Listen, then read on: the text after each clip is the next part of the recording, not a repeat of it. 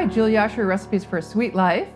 Now, who said that summer barbecues had to be all about hamburgers and hot dogs? Cookies make complete sense too, if you ask me. In fact, I've got two 3D lookalike cookies today that look so much like real grills they'd actually pass for the real thing. You can make them as they are or simplify the project by taking them off their legs and creating more of a short hibachi-style grill, or you can take them up a notch and actually fill them with candy inside. So let's talk about what we need for this project. The core cookies are 6.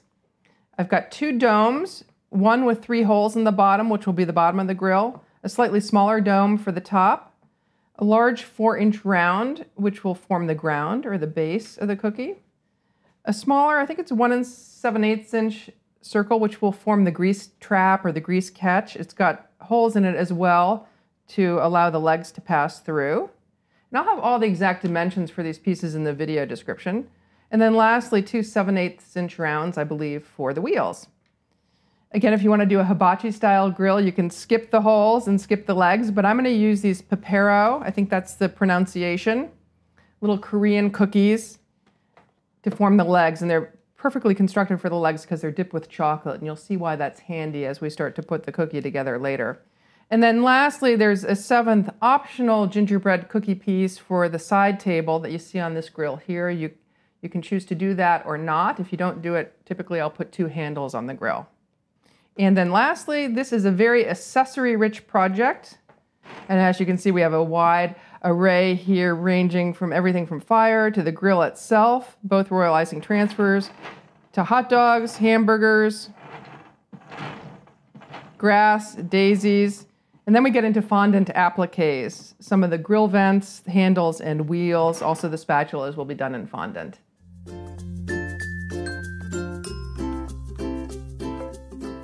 Okay, so now I'm going to show you how to make some of the more unusual shapes that go into this project. The ground, which is a basic 4 or 4 1/4 inch round, and the wheels are really straightforward, flat pieces. But the domes, the grease catch, and the side table are a little bit more complicated. So those are the ones we're going to focus on. Starting first with the first dome, I have a whole other video about how to contour cookie dough. So if I go quickly here, you can reference that. I'm working with my gingerbread dough, which is chilled. It just came out of the fridge, so it's a little firm right now. You can soften it for a few minutes at room temperature and it will be a little bit easier to roll, but it's working just fine. Okay, when you've got it rolled to the point that you don't see any cracks in it, usually that requires rolling it a little thinner than usual, maybe 3/16 of an inch thick. I'm using my ruler, which is quite handy and long. You can use also a large spatula to make sure it's disengaged from the counter. And then to create a dome of this shape, I'm going to form it over my hemisphere silicone molds. These come in a big sheet typically, and I've cut them down for easier handling with cookies. I'm using, I believe, let's see, I can measure it. It's about a 3 3/4 inch dome to make the lid, and we'll use a slightly bigger one to actually create the bottom. So once you get it cut, you'll see how nicely it lifts off. Whoops, center it on the dome, and then you just want to slowly work out the creases. Move it directly onto my baking sheet, on the back of my baking sheet, and it'll bake like so. Now for the base or the bottom of the grill, we do the same process, but I want to make sure I locate the holes in the proper spot. And to do that, I actually took a cookie cutter.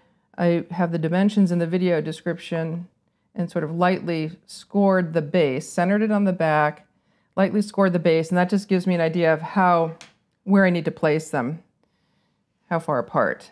So I'm just going to do 3. Right on the edge of the scored mark should put me in the right place. And I'm just using a number 8 or number 9 pastry tip to cut the holes in the bottom. So that'll again go on the back of the cookie sheet off the cardboard and bake like so at 375 degrees Fahrenheit for the normal baking time. And then let me just show you these last 2 pieces.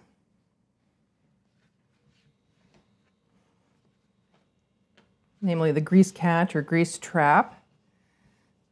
This serves 2 purposes. One, it makes the grill look more realistic because all grills have these.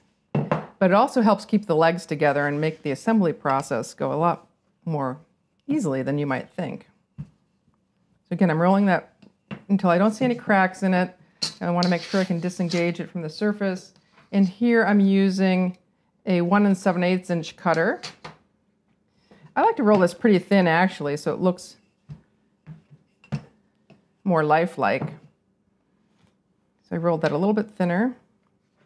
And that too will get shaped over the same dome, so it has the same contour. Just like so. Gently press it into the top. And again, we want to cut some holes in it so that the legs can pass through. And in this case, they need to be a little bit wider apart. Here they're about a 1/2 inch apart on the bottom of the grill. Here they need to be roughly 1 inch apart. So I cut them pretty close to the edge, maybe 1/4 inch or so from the edge. We don't want them too close to the edge or the legs can pop through, break through when we assemble it. But we want them far enough apart that the legs can spread open towards the bottom when we put the grill together, roughly equally spaced. Doesn't need to be super exact in terms of the spacing. Okay, so that's ready to go in the oven as well. And then our last piece is the optional tray. This can be a little tricky to adhere to the grill, so you can choose to do it or not. Again, I like to roll it relatively thin, maybe closer to 1/8 inch than 3/16 inch. So it looks more lifelike, not too thick and clumsy. And to do that, I kind of Franken-cookied. I used 2 cookie cutters. Franken-cookie is a cookie term that someone in the cookie world introduced to refer to creating different shapes out of multiple cutters, either piecing pieces together or subtracting pieces away from another piece with another cookie cutter. And that's what we're going to do. I took a 2 by 3 inch rectangular cutter, and I'm going to lop off a lot of it by coming in with a much larger round. I think this is about 3 1/4 inches, and I'm cutting about 7/8 of an inch away from the edge, just centering it on that piece. And then I'm left with that piece there.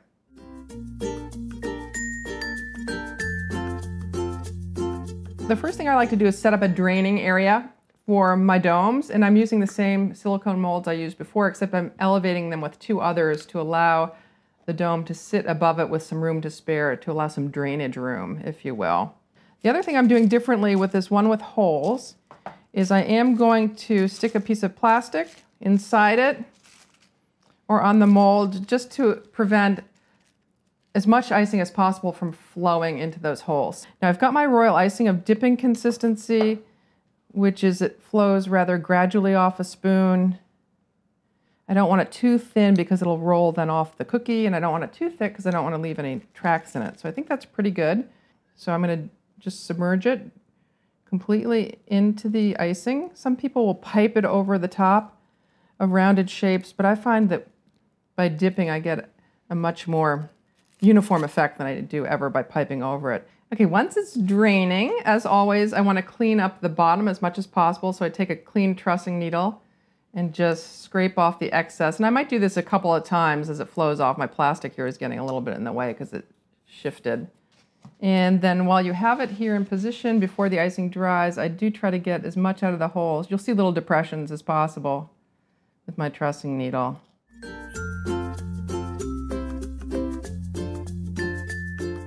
So for sponging, I'm using the same liquid gel food coloring that I used to color my icings, but I am extending it with a little bit of water so that it flows a little bit more smoothly, and simply sponging the color on with a little sponge or a sponge brush on both sides of the tray, like so. If it dries too thin, I'm going to do it on both hands, both gloves. Just add a little more food coloring to the water and you'll get a more opaque paint. So if you feel like you're seeing through to the gingerbread too much, you can always darken up the color that way. Same thing with the wheels. We've got 2 of them. And then lastly, we want to do the sticks.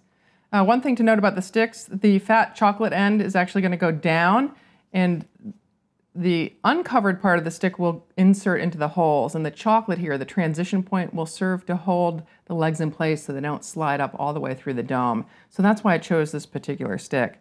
But I wanted them to look more grill-like, so I am covering them too. And believe it or not, this food coloring will dye the chocolate. It tends to bead up on it a little bit at first, so you usually have to give it 2 or 3 coats until it's completely coated. That's the basic sponging process. So the last piece that I have to color before we start making all the accessories to go on top is the grease trap. And I am spraying this with an edible luster spray, a PME brand luster spray. I like this particular brand because it dries super quickly and it goes down really, really evenly. Give it a healthy shake before you start. And I'm spraying on paper towel because it's a little more absorbent, less will pool up around the piece. Holding it about 5 inches away and moving in even circular motions. We want to get both sides. Probably should have started with the inside, because I think more of the bottom may end up exposed in the piece. But either way, you just want to make sure that you don't leave a spot on it,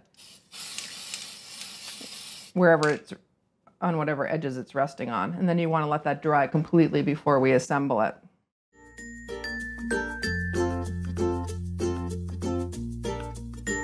And to make the grill, I'm using an icing of outlining consistency.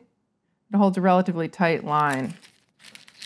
I've marked out the shape of the grill here, and I'm going to pipe really slowly so I can get around it in a nice round. I find that a relatively thick icing tends to want to go more straight. If it's not perfectly round, it's not the end of the world. It'll be less noticeable when it's in the grill. Okay, and then the next thing I want to do is create 2 lines down the center roughly, as most grills have some center lines going in one direction. And I'm going to pipe these pretty close together.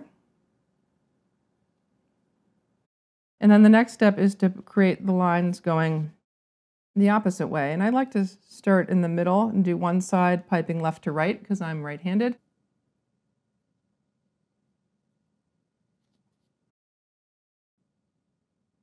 Okay, I think that's pretty good, except for the break that I didn't fix there. And then knock down these edges a teeny bit. They will be concealed in the final construction and will be less noticeable. So there you have it. That again needs to dry until you can lift it off. The acetate, and just to show you what I mean by that, I've got a piece that I did earlier. I dried it. This has been sprayed with a silver spray, the PME edible spray. I use silver instead of pearl. And to get it off, you want to spray it before you actually lift the transfer off the acetate while it's still secured to the acetate, because if you spray it when it's not secured, you can blow the grill around and break it. And to get it off, I'm simply going to take a thin paring knife and gently lift. So once you've got it disengaged, you want to just slide it carefully off the acetate and onto a cardboard. I wouldn't put it back on the acetate because my acetate came off a roll and it has a little bit of a curve to it. And if you put it on curved acetate, you will snap it. So put it back on a cardboard until you're ready to assemble the grill.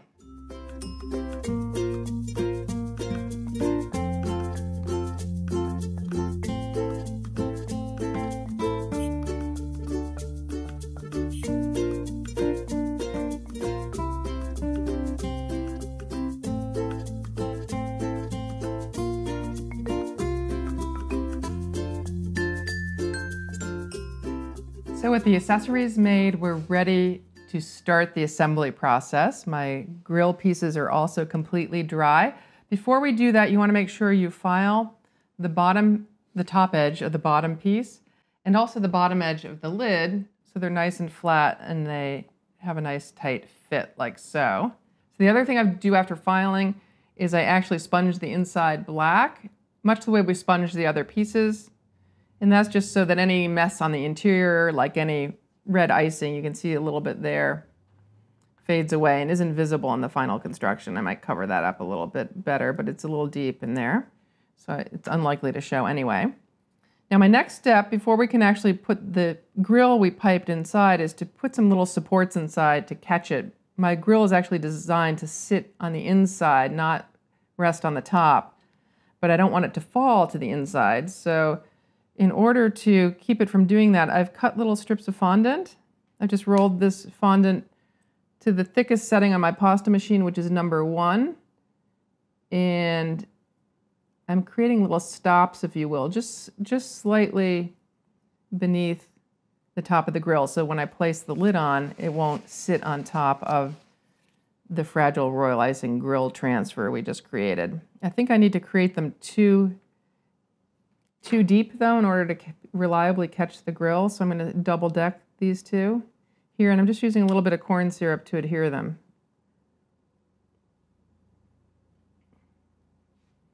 So I'm going to do that in 4 places all the way around, roughly the same height.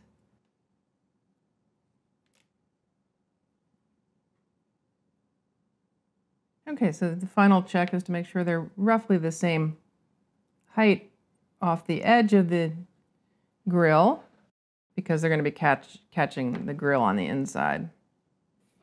And now I want to conceal this really rough edge, and I'm going to do that with a lighter gray fondant that kind of resembles silver. We're not going to paint it, but we're just going to cover it with that to clean up the edge. So to cover that edge, I'm going to turn to the gray fondant I mentioned, just making sure it's smooth, and I'm going to roll it relatively thin because I don't want it to create a lot of thickness on top of the grill. I just want it to cover that where the icing meets the cookie, conceal that. You could paint the upper edge, but I just thought a slightly different detail here would be nice. I could have painted it black if I wanted to. Okay, so it's nice and smooth there. And I'm going to cut my outer ring. And I'll have the dimensions for these cutters in the video description. And then center this next piece on it as best as possible before cutting, so it looks symmetric from the top. That's pretty good.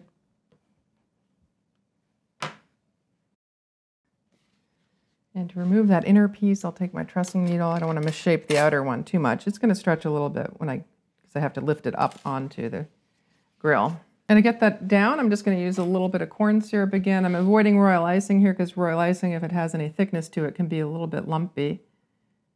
And we want this to lie really flat. So I'm going to start by sticking corn syrup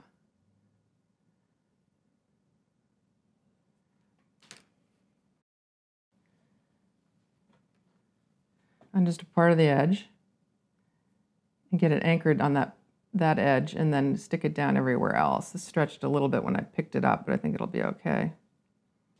Okay, so I've got my round mostly up here. It's stuck on one area. I'm going to just add corn syrup as we go. I don't like to put corn syrup along the entire rim initially because if the fondant falls into it in the wrong way, it's going to be hard to detach it and reapply it later. Okay, and then once you've got corn syrup everywhere, with clean hands, just make sure that it's nicely aligned and sitting flush all the way to the edge.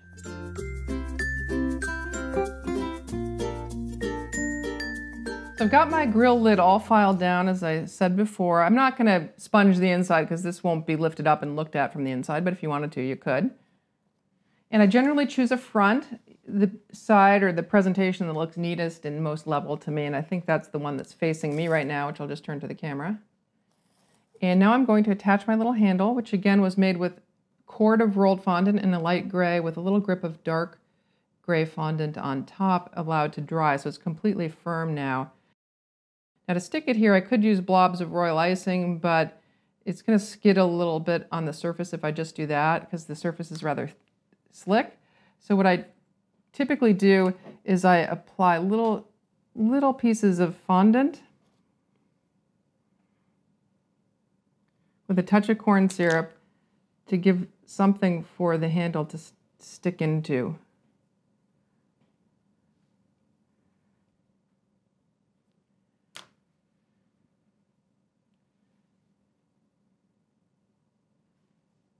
This is when royal icing now comes into play.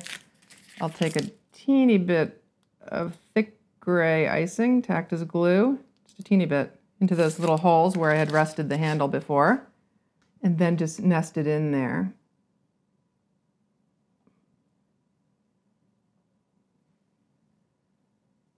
Now, when that's completely dry, I would come in with a tiny paintbrush and some luster dust and also paint these gray parts silver. But in the meantime, we're going to add a vent. I've got 3 to choose from.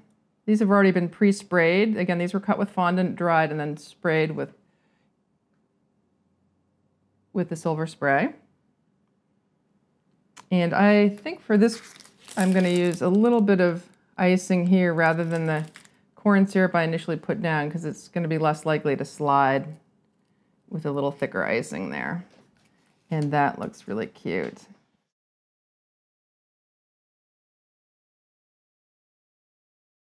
Here's the piece we sprayed earlier, the little side table. It's all completely dry.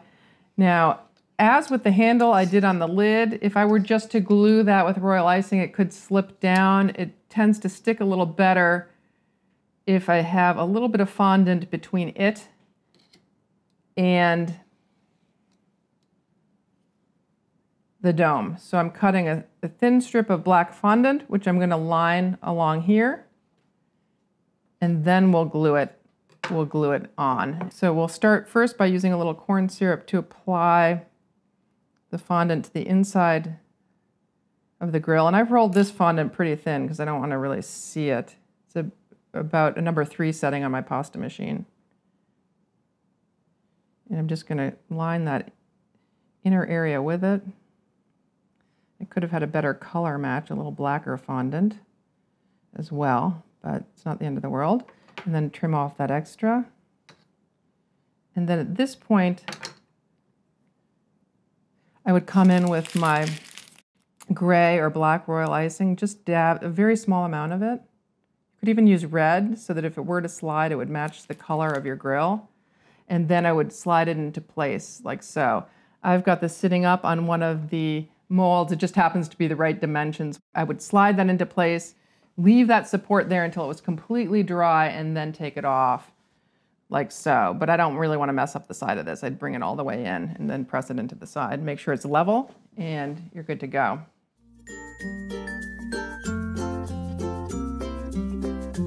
So with the fondant rim on the top relatively dry, I gave it about a half an hour of drying time, and this piece completely clear so you don't press anything into the fondant because it's still soft.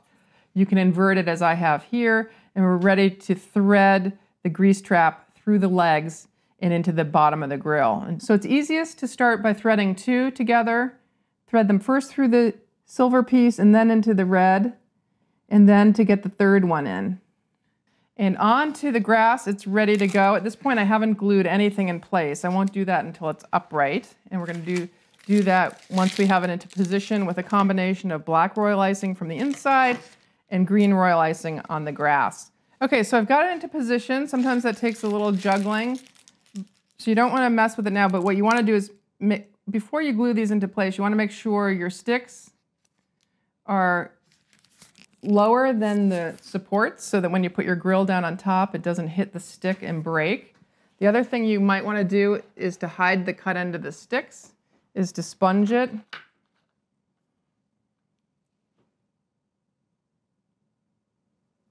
With a little more black, that'll just hide those pieces that are coming up close to the top of the grill. And then we want to glue everything in place. So I'm going to load a bunch of black royal icing in and around all those sticks so they can't slide out of position. And I'm also going to glue from the bottom so those legs don't shift at the bottom. And with that, I'm going to use my green icing for grass.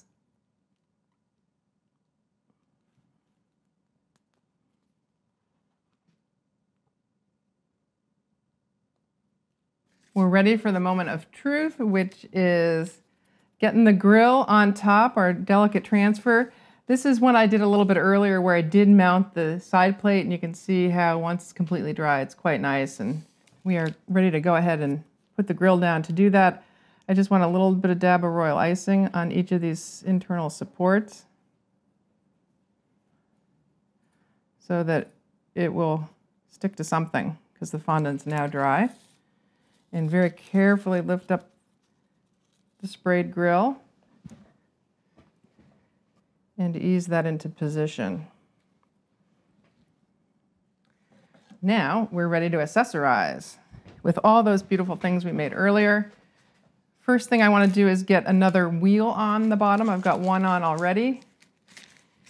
And I'm going to put the other one on right behind it. These are one-sided wheels, so we are going to cover the back side with a little bit of grass. I didn't want to put two wheels back to back because I just simply thought it would look too clunky and too thick.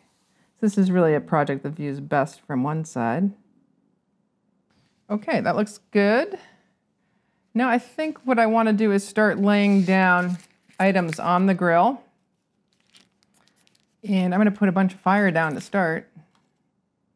So just a little bit of royal icing where you want to put stuff. And then don't drop it, but rather place it. And I don't even push it down because I'm afraid to break that grill. Just make sure that whatever you put down is, if you're going to put the lid on the grill, that it's short enough to clear the lid. These might be a little bit too big. That one there in particular, somebody uses a shorter piece here.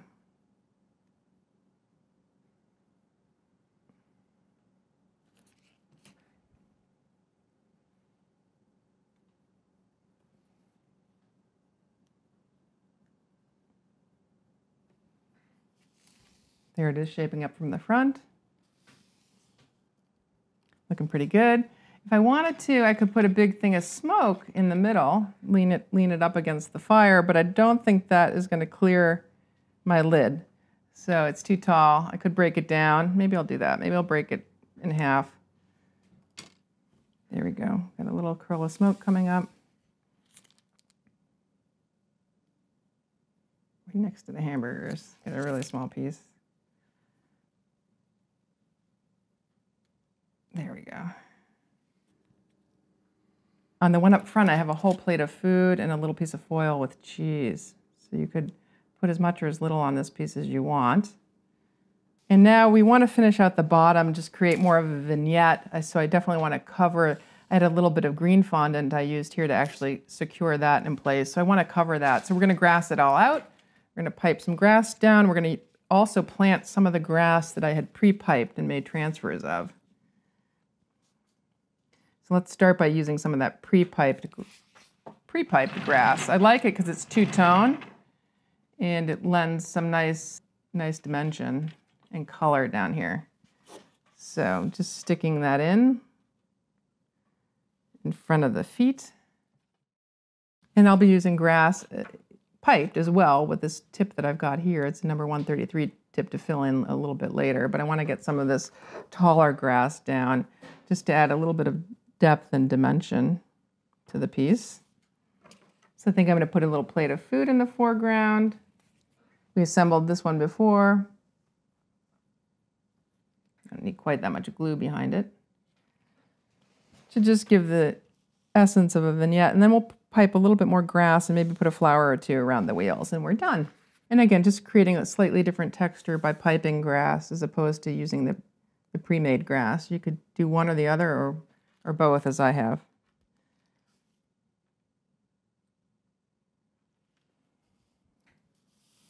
I think we're getting close. I just want to put a couple little flowers on. We went to the effort of making those daisies, and you'll see I have a little patch of daisies under each of these. I just want to show you how I actually get those on there. And to get it onto the end of what I previously piped, usually at this stage I'll just add a little bit of icing at the end.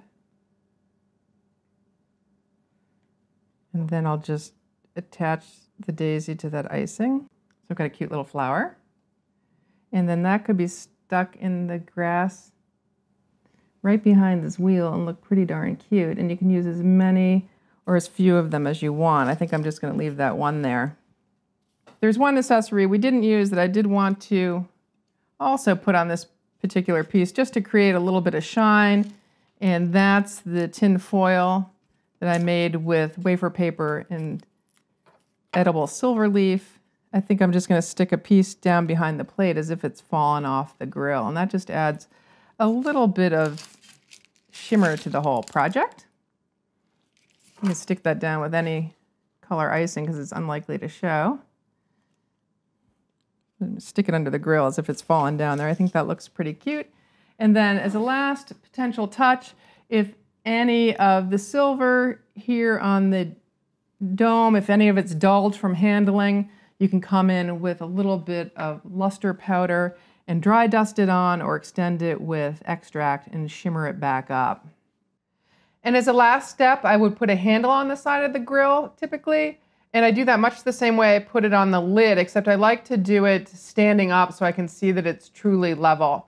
So I'd first mount a strip of fondant to the side of the grill with a little bit of corn syrup, then apply a little bit of gray royal icing of a thick glue consistency to the ends of the handle and stick it in the side. To prop something when it's standing vertically, I typically rest the piece on a piece of styrofoam and stick a skewer into the styrofoam and then lean it against the handle, and that way it'll hold it in place. So with that added touch of sparkle with the foil on the bottom and the lid now on top, you've got a perfect summertime dessert or favor. Ideal for Father's Day, in fact, or any summer party. Till next video, live sweetly.